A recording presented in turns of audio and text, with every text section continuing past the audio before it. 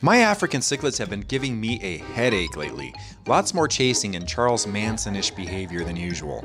My tank used to look like this, but the Africans were damaging their scales in the real rock, so I removed them.